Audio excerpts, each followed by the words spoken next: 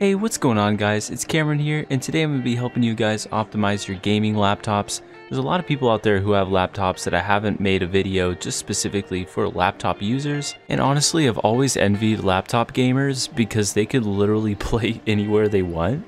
You could literally play in a park, you could play on the subway back to your house, you could even play at your great aunt's funeral that you don't know why you're there attending. And meanwhile, I'm just stuck here at my desk with my legs occasionally going to sleep. So yeah guys, I want to share with you guys my best tips for laptop users because to be honest, sometimes their machines don't run quite as good as desktops do. So yeah, don't worry, this will even work for pizza box laptops. Now there's a bunch of different options you could use, but if you're actually on like kind of a lower end, medium build laptop, like it's not so high end, I'd recommend performance mode. Now if you're on like an RTX graphics card, that's like the RTX 2000, RTX 3000 series, you're going to want to be on DX12. And the reason for that is most people on those newer RTX actually gain a better performance because of the fact that it uses DX12 better. It has a better capability of experiencing higher FPS and lower input lag on DX12. But for the vast majority of everybody else, just to use performance mode, it's easier and it gives you the best performance because it just cuts out all the other crap that you don't really need to play Fortnite well. So here's kind of the first pro tip I want to give you guys. I actually found this out by doing like tons of research. If you're on laptops, you actually want to be at 99% 3D resolution. You could try this on desktops too. And the reason being is because Fortnite is very CPU heavy, so this just gives it a little bit more room to breathe and allows it to kind of stay optimal and give you a more stable FPS. Obviously, you're going to want to have VSync off. You never really want that on. All it does is prevent tearing by dramatically increasing input lag, and that's never a fun thing to experience, so just keep VSync off. You want to have meshes on low. Some people don't like low meshes. You can move it up to high. You're not really going to see too big of a difference here. I just prefer low myself because the mobile builds don't look that bad. Textures, I keep on low as well, although if you have a pretty high GPU, you definitely want to bump it up to high or epic. This can kind of even the payload of your system resources and can better distribute it, especially on a laptop. So if you have really good graphics card on your laptop, like maybe like a 2000 to 3000 series, you can try high or epic. Otherwise, just keep it on low. For view distance, you actually typically just want to have it on near, and the reason being is you literally won't have like any difference in game. It's actually super minimal, the difference in view distance, but it can actually help you out a lot having it on near. And for all the other settings, like these graphic settings, these don't really matter. Some people like to pretend that colorblind settings will actually increase your FPS, but in reality, all of these are just for looks and don't actually affect FPS in the slightest. Now, I do want to talk about the windowed mode. You always want to be on full screen when you're on a laptop. Also, you'll want to set your FPS limit like one level above your hertz of your monitor.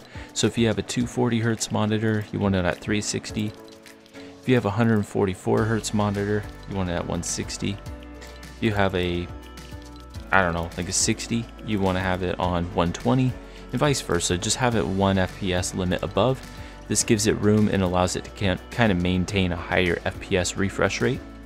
The reason you want to have it on full screen is because full screen actually gives you the lowest input delay out of all the windowed modes, and also it ignores other background running apps, so it actually can increase your FPS. So if you have Discord or like Twitter going on in the background, you will still be able to like get notifications, but it won't be causing system resources, you know, so you basically get the best of both worlds. You can have other applications, and when you want to switch to them, you can just by pressing your Windows key. But yeah, for the most part, absolutely keep it on full screen. You're going to get the best options there. Now, this is something interesting I do want to talk about. For very low end resolution folks out there, if you're rocking like, let's say a 970, you know, like 960, something that's really kind of lower end, you actually want to be on like the middle resolution. You don't want to necessarily be on the highest because the middle one will dramatically increase your FPS. We're talking like 30, 40%, sometimes 50, up to 100% FPS gains just by dropping down one resolution. And if you really don't have any difficulty at all playing on a medium resolution, doesn't hurt your eyes or anything, I would do it. I know that it does kind of take away from your experience playing the game. It's just a little bit more grainy, but trust me, if you're running into like FPS lag and stutters, it's a really crappy situation. So just run the medium one. And then just hit apply, go ahead and try that out for a while, see how it works for you. Now there's a bunch of other out of game settings that we want to tweak for you. So first off, I absolutely recommend going to your power settings. Now there's going to be different options depending on your needs. When you're on a laptop, your battery can die a lot quicker. By the way, you want to go to additional power settings here. When you go to additional power settings, you have tons of different options here. So I think by default yours is on balanced, which is the recommended option. This works well if you kind of have a low battery life on your laptop and it really can't handle like full usage. But if you really want to get the best performance, I heard that high performance tends to be the best for laptop users, as it's going to favor performance, but it's not like these other power plans like the AMD Ryzen high performance or the Atom X power plan. You know, they're gonna give you some additional performance gains in high performance. Now do be aware this will use more energy, right? So if your laptop gets hot, or if you notice the battery dies really quick in it, you'll want to switch that back up to either balanced or like you know, power saver. But power saver will actually reduce your performance and saves energy, so keep that in mind. So maybe balanced would be the best option for people who really don't have that high end of or like a good battery life on their laptop. Now the other thing to mention, if you have your laptop plugged into power, obviously don't worry about any of that.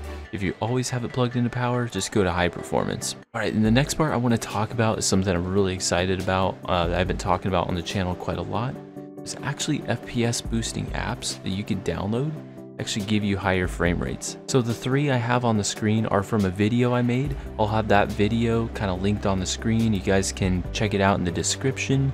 And it's a really great video because I actually test all three of these together, and they all three gave me an FPS boost, which is insane. But yeah, they all three work, so you really can't go wrong choosing any of them. All you do is just download them, open them, and they basically have like a built-in like game mode option. As you can see here, just says turn on game mode.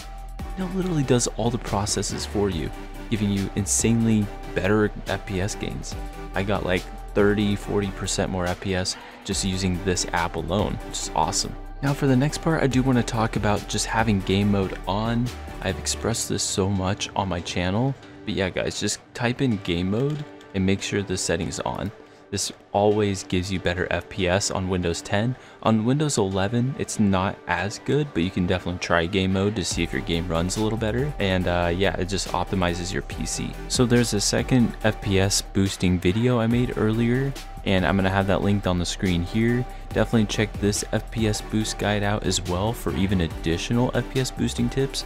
Thank you guys so much for watching. I hope this helps all you laptop gamers out there. You guys have an awesome day. Peace out for now.